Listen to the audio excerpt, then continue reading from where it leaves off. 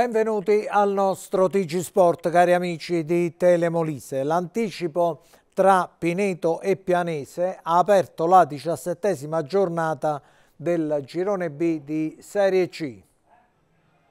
17ª giornata nel girone B, l'anticipo Pineto-Pianese 1-0 oggi alle 15, Pesaro-Lucchese alle 17:30, Gubbio-Pescara, Legnago-Carpi domani alle 15, Sestri Levante-Perugia, Ternana, Milan-Futuro, Torres-Ascoli, Campobasso-Rimini inizierà alle 17:30, lunedì alle 20:30 Arezzo-Entella, Pontedera-Spal. Il Campobasso torna allo stadio Molinari contro il Rimini, una squadra che, numeri alla mano, ha dimostrato di essere più forte in trasferta che in casa. Riecco i lupi al Molinari, probabilmente con un tempo da lupi contro il Rimini di mister Antonio Boucher. Entrambe vengono da un KO netto, quello dei rossoblù a Chiavari, opinabile quello dei romagnoli in casa contro il Pesaro. Nelle fila degli ospiti anche il difensore Luca Falbo, su cui il Campobasso aveva messo gli occhi addosso la scorsa estate. Braia ha ammonito i suoi sulla pericolosità dell'avversario, ma anche sul periodo a lunga gittata. L'allenatore vuole chiudere bene l'anno solare per poi tuffarsi nel periodo di riapertura delle liste. Da quanto è dato sapere, il Campobasso non starà certo a guardare sul mercato invernale al quale Filipponi già sta lavorando. Prevedibili pure movimenti in uscita in base al rendimento del campo di questa prima parte di stagione. Domani il Campobasso giocherà la sua 15ª partita. Secondo un 3-5-2 in porta ci sarà Forte, in difesa Calabrese potrebbe riprendere un posto da titolare. Permane il dubbio fra Benassaio Mondonico, mentre Mancini potrebbe avere qualche chance in più in ragione del cosiddetto minutaggio. A centrocampo si ipotizza l'impiego di Scorza insieme con Pellitteri e D'Angelo. Sulle corsie laterali Pierno e Morelli. In attacco Capitan Di Nardo e Di Stefano, fermo quest'ultimo in fatto di gol da un mese e mezzo. Bigonzoni, infortunatosi 2 giorni fa all'occhio, potrebbe tornare disponibile dopo la sosta per le festività natalizie. Da parte riminese è ipotizzabile un modulo tattico speculare a quello di Braia, con il peso offensivo che dovrebbe ricadere sull'ex di turno, l'attaccante Giacomo Parigi, finora autore di 2 gol, e su Jacopo Cernigoi, in rete 4 volte in campionato. Braia chiama a raccolta il pubblico del Molinari. Boucher chiede ai suoi di cancellare una sconfitta interna che ha lasciato molto l'amaro in bocca. Dalle 17:30 Campobasso Rimini verrà diretta dal signor Catanzaro di Catanzaro. Nell'anticipo del venerdì, 3ª vittoria consecutiva per il Pineto, che sale a 23 punti grazie ad un gol di Shakir al 12° del primo tempo contro la Pianese. Recupero incredibile di 18 minuti a causa di un lungo stop per un problema a uno dei 2 assistenti. I toscani di mister Prosperi rimangono a 24. Domani a partire dalle 14:30 torna l'appuntamento con A Tutto Campo per seguire live le gare di Serie D, Eccellenza e Promozione. La trasmissione andrà in onda su Telemolise canale 11 e sulle frequenze di Radio Luna Network dalle 17:10, Rosso Blu Gol sempre su Telemolise e Radio Luna. Luigi Di Lallo si collegherà con la nostra troupe presente allo stadio Molinari per commentare la gara del Campobasso contro il Rimini con ampio prepartita. Dalle 18 consueto appuntamento con Domenica Sport. Ora il basket di Serie A1. Nona giornata in Serie A1, oggi alle 19:30 Schio Sassari, alle 20:30 Brixia Sesto San Giovanni, domani alle 14 MEP Pellegrini Dertona, alle 18 Reyer Venezia Battipaia San Martino di Lupari Faenza, riposa la Molisana. La Molisana Magnolia a Campobasso ha conosciuto quello che sarà il suo percorso nei 16esimi di finale di Eurocup. Continua il percorso in Eurocup per la Molisana Magnolia Campobasso, successo storico per la squadra del capoluogo che, alla sua seconda partecipazione nella competizione tricolore, dopo le qualificazioni del 2021-2022, ha ottenuto la seconda posizione nel girone L. I 4 successi in 6 gare hanno portato le rossoblù ad essere la 4ª migliore seconda tra le 12 squadre. Il cammino delle molisane riprenderà all'Arena il prossimo 12 dicembre con la gara di andata dei 16esimi di finale, quando a Campobasso arriveranno le spagnole del Girona. Una vittoria ed una sconfitta. Lo scorso 20 novembre la Magnolia si impose 97-90 all'andata. Invece in Catalogna le rossoblù cedettero di 8 punti, chiudendo la contesa 74-66. La gara di ritorno in Spagna si giocherà solo 7 giorni più tardi, esattamente il 19 dicembre. Intanto, mercoledì prossimo all'Arena arriverà il San Martino di Lupari per il recupero della 6ª giornata di campionato.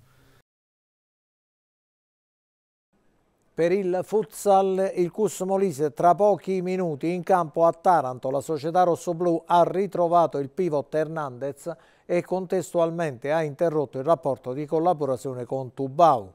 Torniamo al calcio con la Serie D. 14ª giornata nel girone F, L'Aquila Isernia, Ascoli Senigallia, Civitanovese Sora, Fermana Termoli, Fossombrone Avezzano, Nutaresco Ancona, Recanatese Chieti, Roma City Castelfidardo, San Benedettese Teramo. Esordio in panchina per il nuovo allenatore del Termoli, Nicola Mancino. Giallorossi attesi a Fermo per uno scontro diretto in chiave salvezza. Momento delicato in casa Termoli, il deludente pari interno contro la Civitanovese ha lasciato il segno e portato la società a un cambio della guida tecnica. Massimo Carnevale non è più l'allenatore dei giallorossi. Al suo posto Nicola Mancino, ex Aurora Alto Casertano. A lui il compito di ricompattare l'ambiente.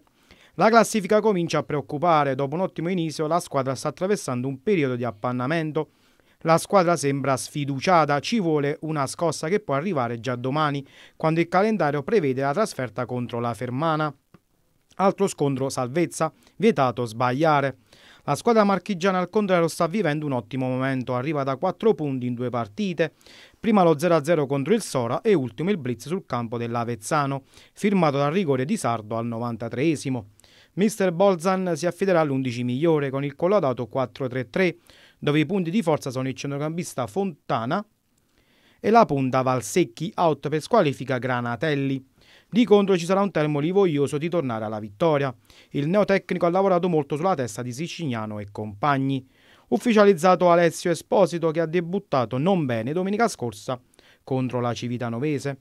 Per quanto riguarda l'infermeria, fuori per stiramento i vari Pizzella, Tracchia, Cannavaro, Tribelli e Traini. Rientrano invece Uzzol e Galdean.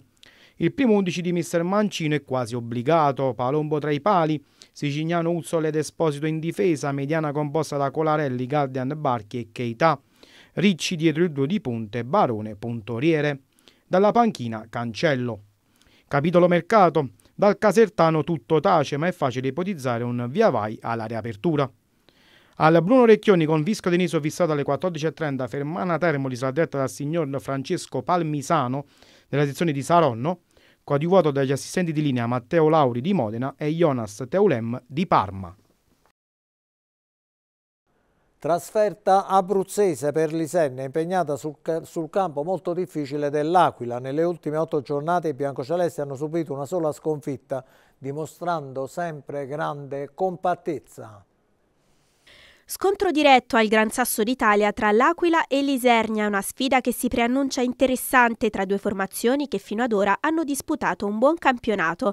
I biancocelesti arriveranno nel vicino Abruzzo con sulle spalle 4 pareggi consecutivi, una striscia positiva che dura dalla prima domenica di novembre e che ha permesso alla compagine di mister Farrocco di muovere la classifica arrivando a quota 18 punti. Domani l'obiettivo è quello di conquistare l'intera posta in palio, anche se di fronte ci sarà una squadra determinata e vogliosa di mantenere il passo e conquistare un posto nella griglia playoff.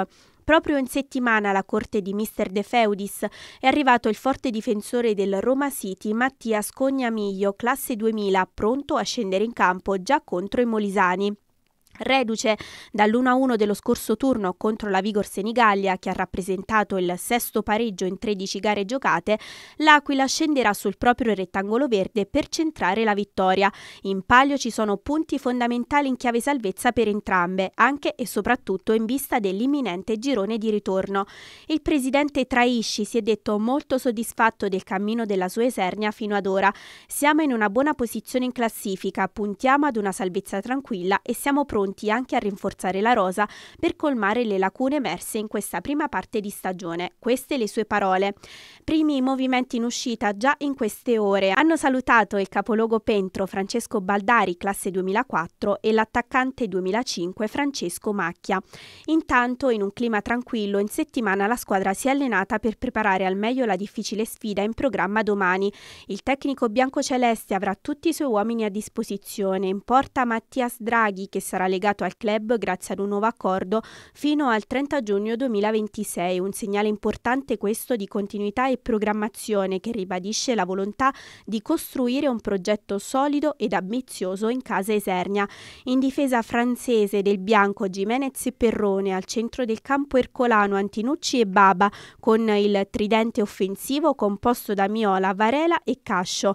Con fischio d'inizio alle 14:30 l'Aquila Esernia sarà diretta da Federico Tassano di Chiavari, assistito da Leonardo degli Abbati e Andrea Scionti, entrambi di Roma 1. Per il nuoto la piscina di Castel di Sangro è stata affidata al centro sportivo M2 di Campo di Pietra. Tra gli ospiti d'onore questa mattina presenti all'inaugurazione, oltre al conduttore Paolo Bonolis, all'ex campione olimpico Massimiliano Rosolino e Luciano Spalletti, attuale CT della Nazionale di Calcio, anche il tenore Piero Mazzocchetti, che sarà ospite venerdì prossimo di Telemolise nel Cuore, Gran Galà di Domenica Sport. Sempre per il nuoto, il Memorial Don Guglielmo è stata l'occasione per vedere in vasca alcuni giovani e promettenti atleti, tra questi il campione italiano Davide Passafaro. Davide Passafaro, allora un grande campione, un grande atleta, si costruisce proprio in questa fase qui. Tu sei già campione italiano, ma possiamo definire questo momento della tua vita come il più importante per la tua carriera? Beh sì, certo. E questo è il momento più importante perché è qui che si imparano le cose fondamentali per lo sport e per la vita. Questa è la data più importante. In questi anni sto crescendo sia come atleta che come persona. Ho appena compiuto 18 anni, quindi sì, è il momento più importante della mia vita, certo. Com'è nato il tuo amore per questa disciplina? Beh, questa disciplina l'ho amata perché i miei genitori mi costringevano ad andarci da quando avevo 4 anni, perché mia mamma a casa non mi poteva tenere e mi portava in piscina per sfogare tutte le mie energie.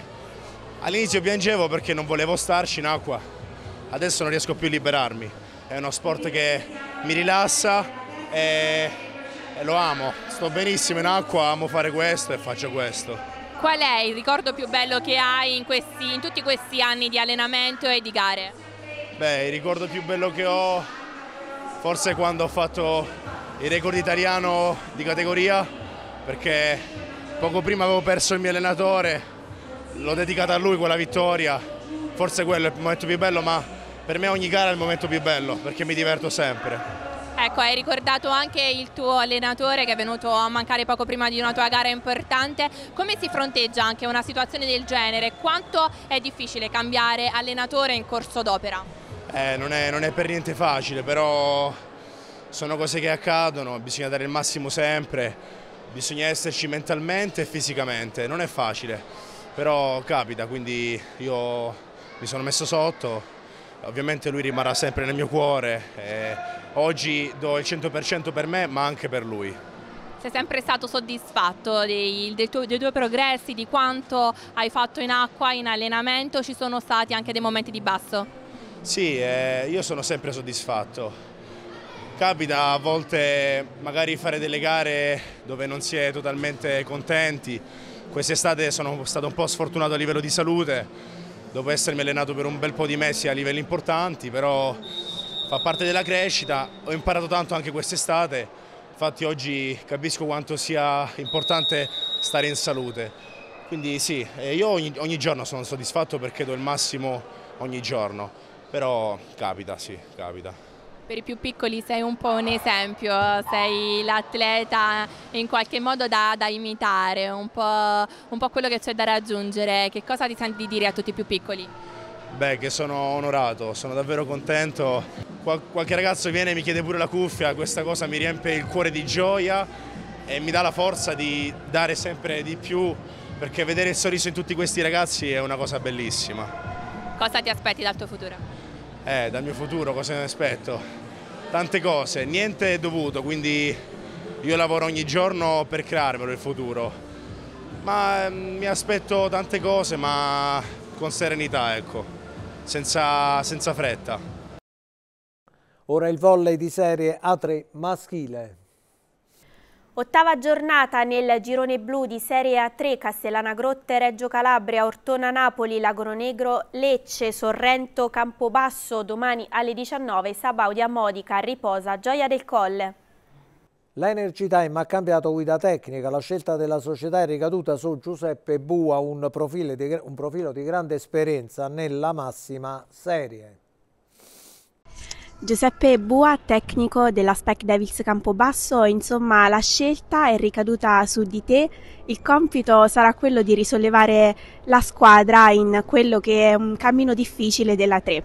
Sì, è un cammino difficile, è un cammino dove mancano poche partite, è un campionato ridotto, quindi è ancora più difficile, però il tempo c'è, niente è impossibile, a cominciare da domenica, anche se incontriamo una squadra prima in classifica che sta in salute. Primi giorni, prime ore con i ragazzi, quali sono le prime impressioni e su cosa c'è da lavorare? C'è da lavorare, quando prendi una squadra che magari è in una zona di classifica bassa, c'è sempre il morale un po' a pezzi, però i ragazzi hanno tanta voglia di dimostrare che la classifica non rispecchia il vero valore, quindi ho trovato una squadra disponibile che ha tanta voglia. Girone blu che è molto complicato, ci sono diverse squadre ben attrezzate. Sì, è un girone dove molte squadre hanno costruito organici per fare il salto di categoria e quindi è un girone molto molto difficile, però il nostro compito è quello di innanzitutto cominciare a trovare ritmo, trovare un'identità, dare del filo da torcere agli avversari e cercare di racimolare più punti possibili in ogni partita. Ecco, parlando un po' di te, hai tanta esperienza sulle spalle che cercherai di trasmettere alla squadra. Sì, l'esperienza, trasmettere fiducia, trasmettere entusiasmo, motivazioni, perché è quello che smuove, no, il nostro lavoro, l'entusiasmo, cercare di coinvolgere tutti e ritrovare quella serenità che in questo momento manca.